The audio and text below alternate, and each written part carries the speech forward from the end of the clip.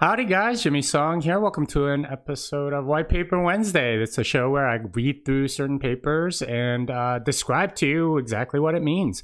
I've been doing Nick Szabo shelling out for the last few weeks, and hopefully I can finish it today. It's a pretty long paper, but it's well worth it, and it describes just so many things about how money comes to evolve and so on. So that is what we're going to do. So without further ado, let's get straight to it. The link for this is from Nakamoto Institute, and you can find it in the right below in the show notes. So please take a look at it, read along if you want. Otherwise, just listen, and hopefully this will make sense to you. All right, so the first two parts talked a lot about sort of the evolutionary advantages of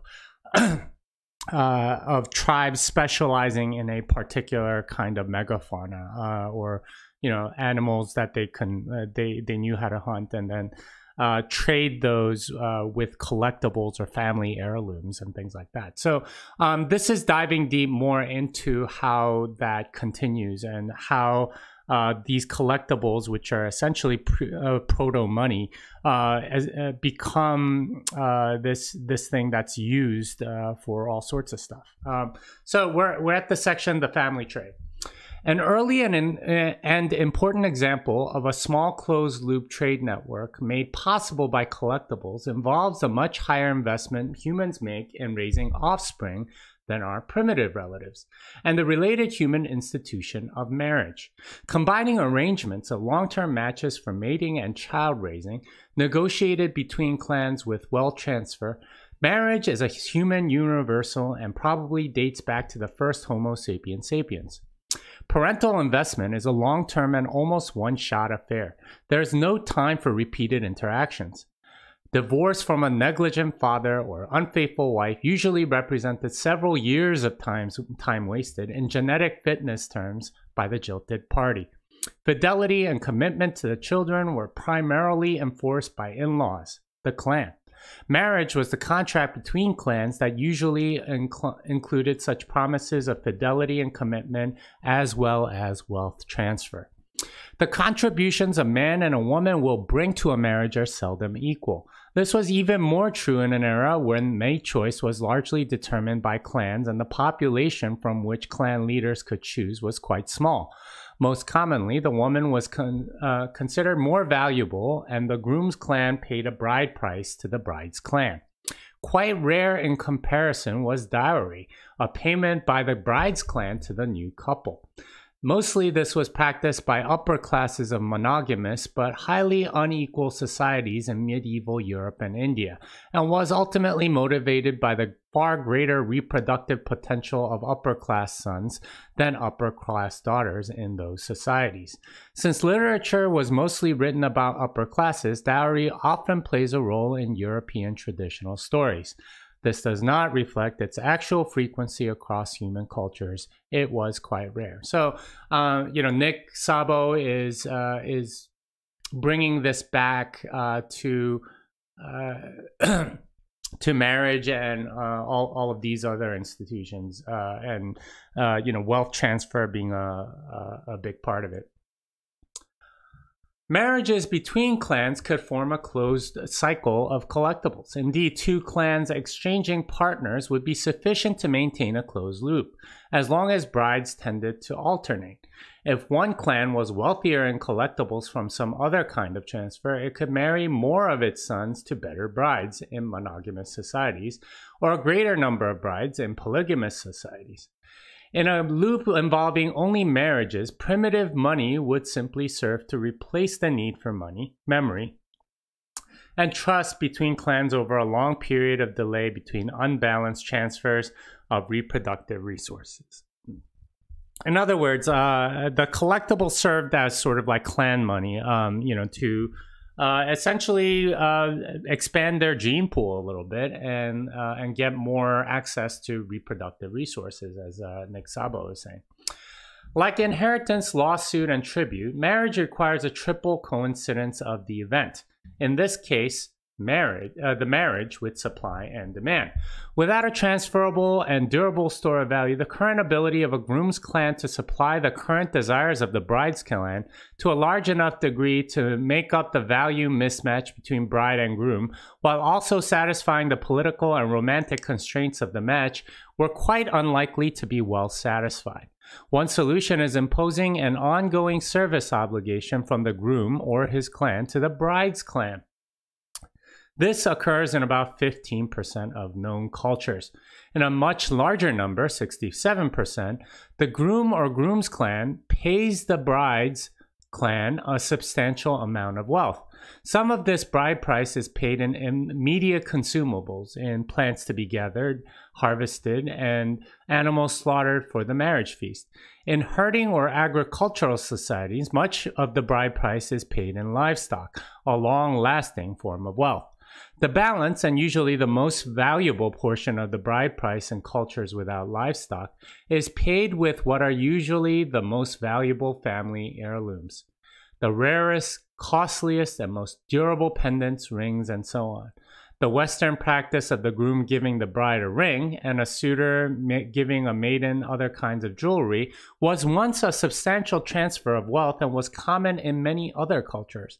In about 23% of cultures, mostly modern ones, there's no substantial wealth exchange. In about 6% of cultures, there is mutual exchange of substantial wealth between bride and groom clans. In only about 2% of cultures does the bride's clan pay the new couple a dowry. Unfortunately, some wealth transfers were a far cry from the altruism of the inheritance gift or the joy of marriage. Quite the opposite in the case of tribute.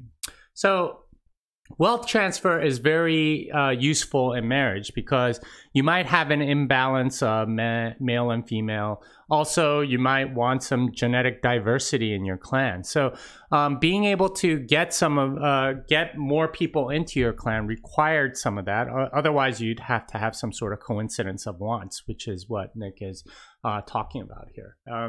But yeah, a large part of the bride price, or what the groom's clan paid to the bride's clan was in collectibles of some kind, and yeah, that in itself is very interesting. The spoils of war. Death rates from violence in chimp troops and hunter-gatherer human cultures alike are far higher than in modern civilizations. This probably dates at least as far back as our common ancestor with the chimpanzees. Chimp troops, as well, are constantly fighting. Warfare involved, among other things, killing, maiming, torture, kidnapping, rape, and the extortion of tribute in exchange for avoiding such fates. When two neighboring tribes were not at war, one was usually paying tribute to the other. Tribute could also serve to bind alliances, achieving economies of scale in warfare. Mostly, it was a form of exploitation more lucrative to the victor than further violence against the defeated. Victory in war was sometimes followed by an immediate payment from the losers to the winners. Often this just took the form of looting by the enthusiastic victors, while the losers desperately hid their collectibles. More often, tribute was demanded on a regular basis. In this case, the triple coincidence could and sometimes was avoided by a sophisticated schedule of payments in kind that matched the losing tribe's ability to supply a good or service with the victor's demand for it. However, even with this solution, primitive money could provide a better way, a common medium of value that greatly simplified the terms of payment. Very important in an era when terms of the treaty could not be recorded but had to be memorized. In some cases, as with the wampum as used in the Iroquois Confederacy, the collectibles doubled as a primitive mnemonic device that, while not verbatim, could be used as an aid to recall the terms of the treaty. For the winners, collectibles provided a way to collect tribute at closer to the Laffer optimum. For the losers, collectibles buried in caches provided a way to underreport, leading the victors to believe the losers were less wealthy and thus demanded less than they might. Caches of collectibles also provided insurance against overzealous tribute collectors. Much of the wealth in primitive societies escaped the notice of the missionaries and anthropologists due to its highly secretive nature.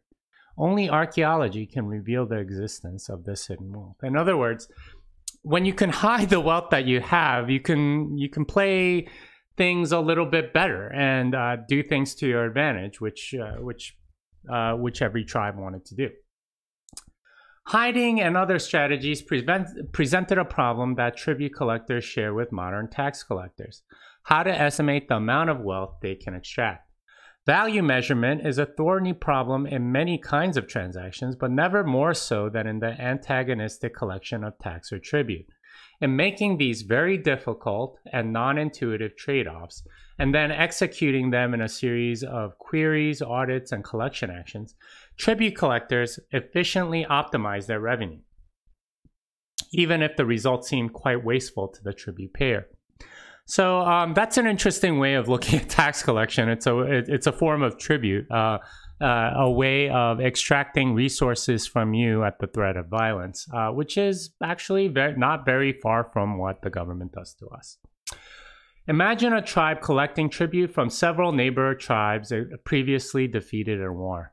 It must estimate how much it can extract from each tribe. Bad estimates leave the wealth of some tribes understated, while forcing others to pay tribute based on estimates of wealth they don't actually have. The result: the tribes that are hurt tend to shrink. The tribes that benefit pay less tribute than could be extracted. In both cases, less revenue is generated for the victors than they might be able to get with better rules. This is an application of the Laffer curve to the fortunes of specific tribes. On this curve, applied to income taxes by the brilliant economist Arthur Laffer, as the tax rate increases, the amount of revenue increases, but at an increasingly slower rate than the tax rate, due to increased avoidance, evasion, and most of all, disincentive to engage in the tax activity. At a certain rate, due to these reasons, the tax revenues are optimized. Hiking the tax rate beyond the Laffer optimum results in lower rather than higher revenues for the government. Ironically, the Laffer curve was used by advocates for lower taxes, even though it is a theory of tax collection optimum to government revenue, not a theory of tax collection optimal to social welfare or individual preference satisfaction. So yeah, the Laffer curve is basically the idea that, you know, as you increase taxes, you only get to a certain optimum, and then you start having decreased revenues as a result of a high tax rate. And you see this in many societies today. On a large scale, the Laffer curve may be the most important economic law of political history. Charles Adams uses it to explain the rise and fall of empires. The most successful governments have been implicitly guided by their own incentives, both their short-term desire for revenue and their long-term success against other governments, to optimize their revenues according to the Laffer curve. Governments that overburdened their taxpayers, such as the Soviet Union and later Roman Empire, ended up on the dust heap of history, while governments that collected below the optimum were often conquered by their better-funded neighbors. Democratic governments may maintain high tax revenues over historical time by more peaceful means than conquering underfunded states. They are the first states in history with tax revenues so high relative to external threats that they had the luxury of spending most of the money in non-military areas. Their tax regimes have operated closer to the Laffer optimum than those of most previous kinds of governments. Alternatively, this luxury may be made possible by the efficiency of nuclear weapons in deterring attack rather than the increased incentives of democracies to optimize tax collection. When we apply the Laffer curve to examining the relative impact of tribute terms on various tribes, we conclude that the desire to optimize revenues causes victors to want to accurately measure the income and wealth of the vanquished. Measuring value is crucial to determining the tributaries' incentives to avoid or evade the tribute by hiding wealth, fight, or flight. For their part, tributaries can and do spoof these measurements in various ways, for example, by burying collectibles in caches. Tribute collection involves a measurement game with unaligned incentives. So what he's arguing here is that there's an optimum, and democratic societies tend to get to that optimum maybe as a result of lack of war or something like that. With collectibles, one can demand tribute at strategically optimal times instead of when items can be supplied by the tributary or is in demand by the victor. The victors can then choose when they will in the future consume the wealth rather than having to consume it at the time the tribute is extracted. Much later, well into the dawn of history in 700 BC, though trade was widespread, money still took the form of collectibles, made out of more precious metals, but in their basic characteristics, such as lack of uniform value, similar to most of the proto-money used since the dawn of Homo sapiens sapiens. This was changed by a Greek-speaking culture in Anatolia, modern Turkey, the Lydians. Specifically, the kings of Lydia were the first major issuers of coins in the archaeological and historical record. From that day to this, government mints with self-granted monopolies rather than private mints have been the main issuers of coin. Why wasn't minting dominated by private interests such as private bankers, which did exist at the time in these semi-market economies? The main explanation for government dominance of coin minting has been that only governments could enforce anti-counterfeiting measures. However, they could have enforced such measures in protection of competing private mints just as they enforce trademarks today and at that time as well. It was far easier to estimate the value of a coin than that of a collectible, especially at low transaction values. Far more trades could be made with money instead of barter. Indeed, many kinds of low-value trades became possible for the first time as the small gains from trade for the first time exceeded transaction costs. Collectibles were low-velocity money involved in a small number of high-value transactions. Coins were high-velocity money, facilitating a large number of low-value trades.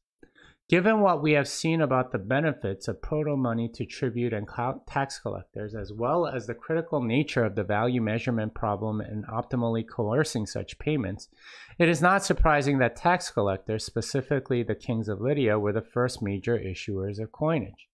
The king, deriving his revenue from tax collection, had a strong incentive to measure the value of wealth held and exchanged by his subjects more accurately. That the exchange also benefited from cheaper measurement by traders of the medium of exchange, creating something closer to efficient markets and allowing individuals to enter into the marketplace on a larger scale for the first time, was for the king a fortuitous side effect.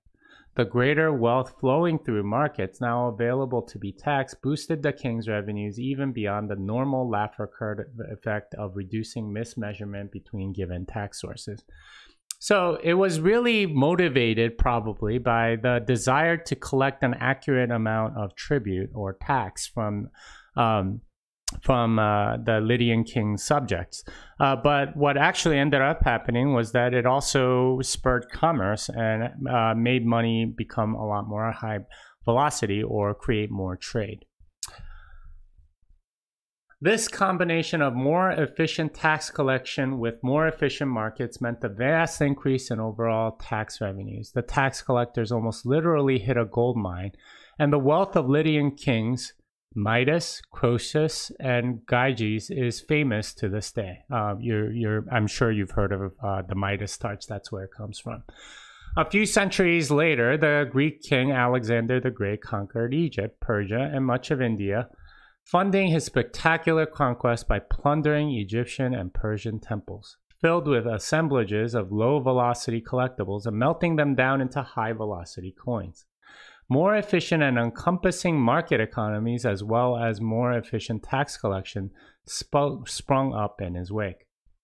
Tribute payments did not form by themselves a closed loop of collectibles. These were only valuable if they ultimately could be used by the victors for something else, such as marriage, trade, or collateral. However, victors could coerce the vanquished into manufacturing for obtaining collectibles, even if it did not serve the vanquished voluntary interests.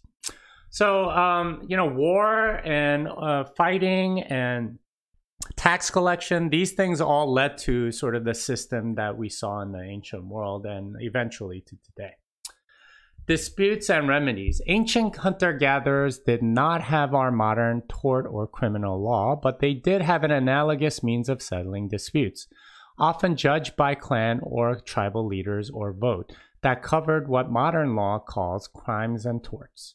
Settling disputes through punishments or payments sanctioned by the clans of the disputing party substituted for cycles of revenge or vendetta wars. Most pre-modern cultures, ranging from the Iroquois in America to the pre-Christian Germanic peoples, decided that payment was better than punishment. Prices, the German Wehrgeld, and Iroquois blood money were assigned to all actionable offenses, ranging from petty theft to rape to murder. Where money was available, the payment took the form of money. Livestock was used in herding cultures. Otherwise, payment of collectibles were the most commonly used remedy. The payment of remedies for damages in a lawsuit or similar complaint led to the same kind of problem of triple coincidence of event, supply, and demand as occurred in inheritance, marriage, and tribute.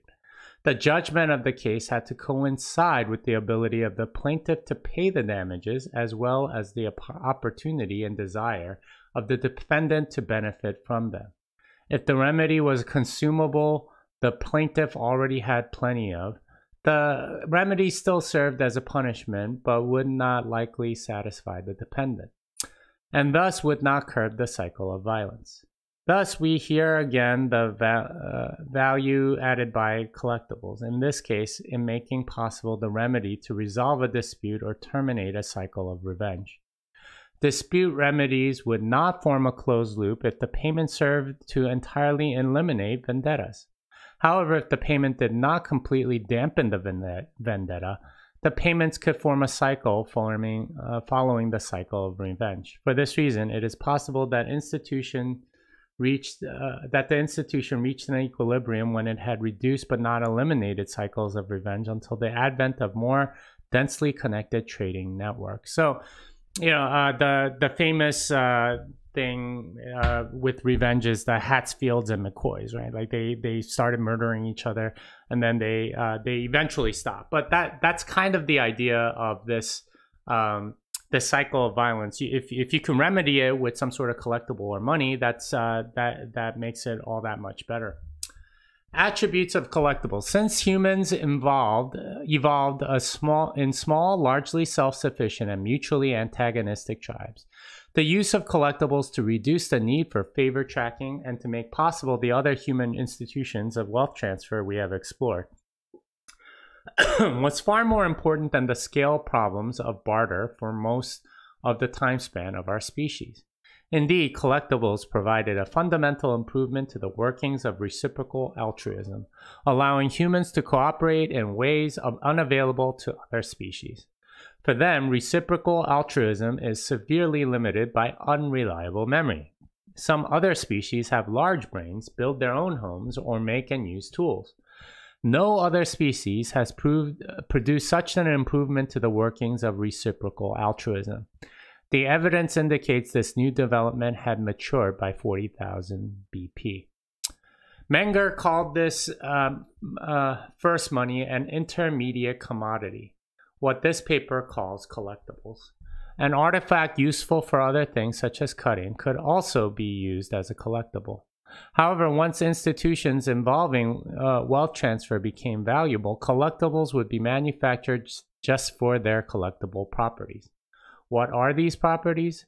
For a particular commodity to be chosen as a valuable collectible, it would have had, relative to products less valuable as collectibles, at least the following desirable qualities.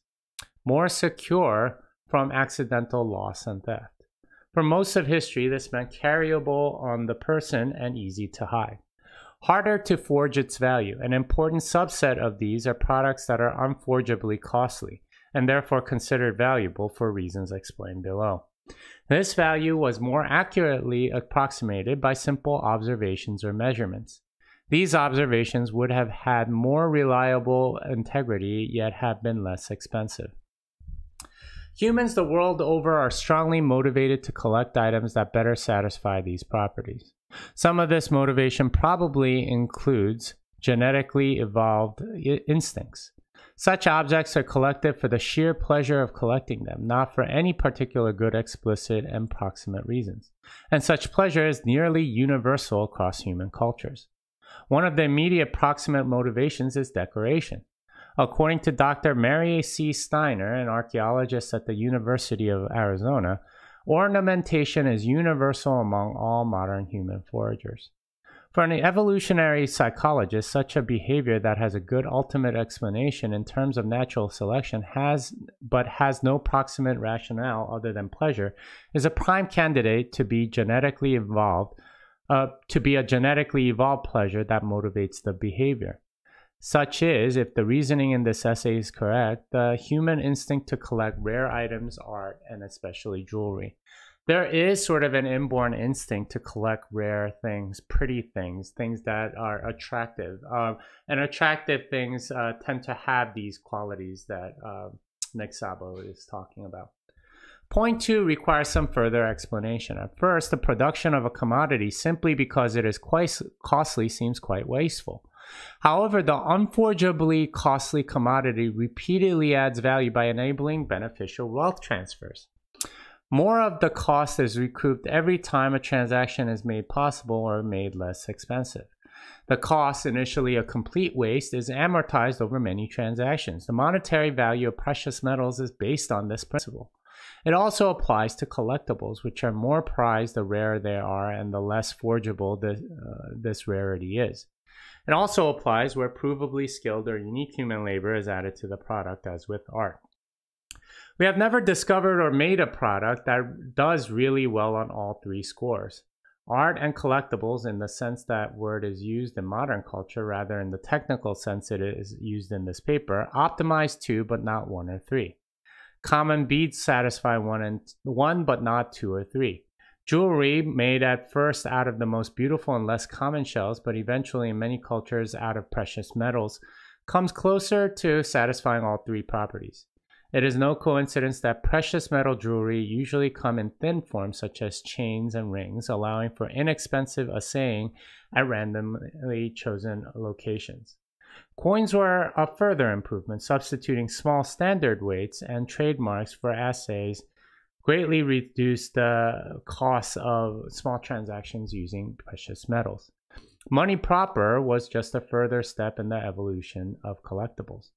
The kind of mobile art also made by Paleolithic man, small figurines and the like, also matches these characteristics well.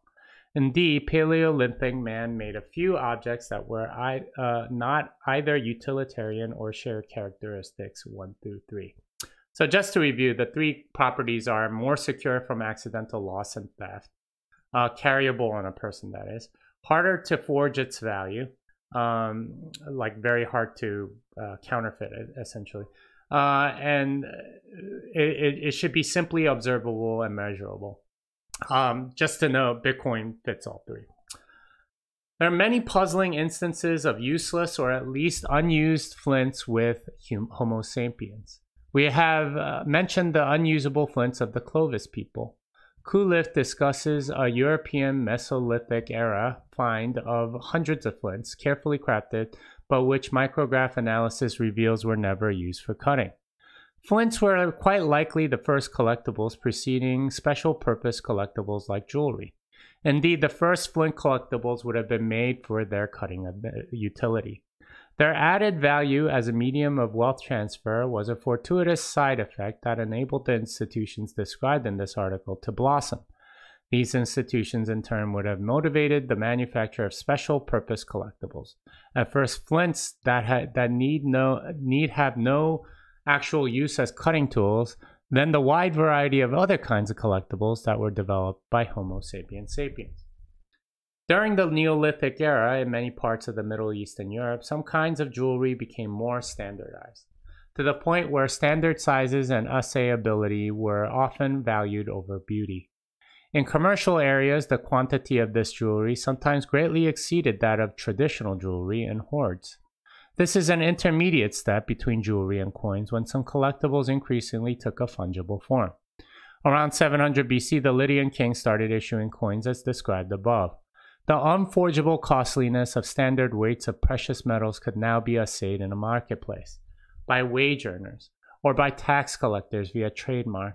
Trust in the mint's brand instead of chopping coiled wire at a randomly selected spot.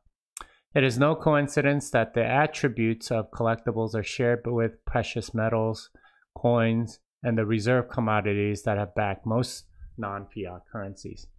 Money proper implemented these properties of purer form than the collectibles used during almost all of human history. So what you're seeing are, sort of necklaces or proto-jewelry or whatever. The main thing is that collectibles functioned as money, essentially, and for good reason. Silver ring and coil money from Sumer, 2500 BC. Note the standard size of cross sections. Most of these pieces had a standard weight ranging from 1/12 of a shekel to 60 shekels. To assay a ring or a coil, it could be weighed and cut at random locations. A novelty of the 20th century was the issue of fiat currencies by government. Fiat means not backed by any reserve commodity as the gold and silver-based currencies of previous centuries were. While generally excellent as a media of exchange, fiat currencies have proven to be very poor stores of value. Inflation has destroyed many a nest egg. It is no coincidence that markets in rare objects and unique artwork, usually sharing the attributes of collectibles described above, have enjoyed a renaissance during the last century. One of our most advanced high-tech marketplaces, eBay, is centered around these objects of primordial economic qualities. The collectibles market is larger than ever, even if the fraction of our wealth invested in them is smaller than when they were crucial to evolutionary success. Collectibles both satisfy our instinctive urges and remain useful in their ancient role as a secure store of value. So collectibles are proto-money, and it's coming back in part because of fiat money, and this is something I've observed as well. Conclusion: many kinds of wealth transfers, one-way and mutual, voluntary and coerced, face transaction costs. In voluntary trades, both parties gain. A truly free gift is usually an act of kin altruism. These transactions create value for one or both parties as much as the physical act of making something. Tribute benefits the victor, and a judgment of damages can prevent further violence, as well as benefiting the victim. Inheritance made humans the first animals to pass wealth to their next generation kin. These heirlooms could in turn be used as collateral or payment in trade for goods, for food to stave off starvation, or to pay a marriage bride price. Whether the costs of making these transaction costs, are low enough to make the transfers worthwhile is another matter. Collectibles were crucial in making these kinds of transactions possible for the first time. Collectibles augmented our large brains and language as solutions to the prisoner's dilemma that keeps almost all animals from cooperating via delayed reciprocation with non-kin. Reputational beliefs can suffer from two major kinds of errors. Errors about which person did what, and errors in appraising the value or damages caused by the act.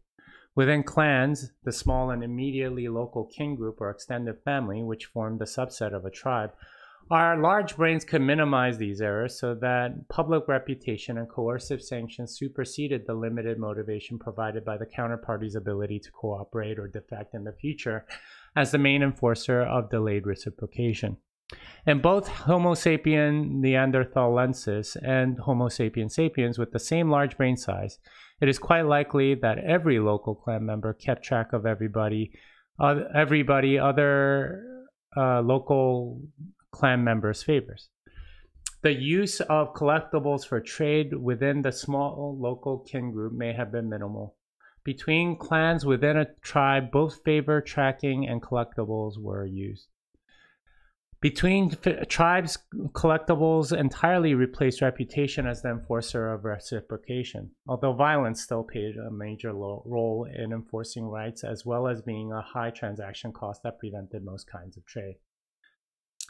To be useful as a general purpose store of that wealth and means of wealth transfer, a collectible had to be embedded in at least one institution with a closed loop cycle, so that the cost of discovering and or manufacturing the object was amortized over multiple transactions. Furthermore, a collectible was not just any kind of beautiful decorative object. It had to have certain functional properties, such as the security of being wearable on the person, compactness for hiding or burial, and unforgeable costliness. That costliness may have been verifiable by the recipient of the transfer, using many of the same skills that collectors use to appraise collectibles today. The theories presented in this paper can be tested by looking for these characteristics, or the lack of them, in the valuables often exchanged in these cultures, by examining the economic gains from the cycles through which these valuables move, and by observing preferences for objects with these characteristics in a wide variety of cultures, including modern ones. With its unprecedented technology of cooperation, humans had become the most fearsome predator ever seen on the planet. They adapted to a shifting climate while dozens of their large herd prey were driven by hunting and climate change in America, Europe, and Asia to extinction. Today, most large animals on the planet are afraid of projectiles, an adaptation to only one species of predator. Cultures based more on gathering than hunting also greatly benefited. A population explosion followed. Homo sapiens sapiens was to populate more parts of the planet and at a density over 10 times that of Homo sapien neanderthalensis, despite weaker bones and no increase in brain size. Much of this increase may be attributed to the social institutions made possible by effective wealth transfer in language, trade, marriage, inheritance, tribute, collateral, and the ability to assess damages to dampen cycles of vengeance. Primitive money was not modern money as we know it. It took on some of the function modern money now performs, but its form was that of heirlooms, jewelry, and other collectibles. The use of these is so ancient that the desire to explore, collect, make, display, appraise, carefully store, and trade collectibles are human universals, to some extent instincts. This constellation of human desires might be called the collecting instinct. Searching for the raw materials such as shells and teeth and manufacturing of collectibles took up a considerable portion of many ancient humans' time, just as many modern humans expend substantial resources on these activities as hobbies. The result for our ancient forebears were the first secure forms of embodied value, very different from concrete utility, and the forerunner of today's money. All right, so that basically summarizes Nick Szabo shelling out. Essentially, what he's arguing is that money allowed for cooperation, and cooperation allowed civilization to grow.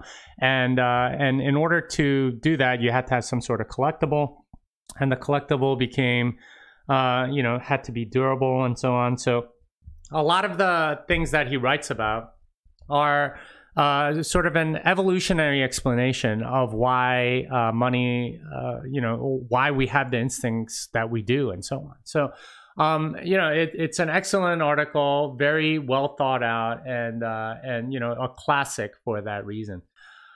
All right, I don't see any questions. I wonder if I did like technical analysis, if I would get more viewers, but whatever. It is what it is.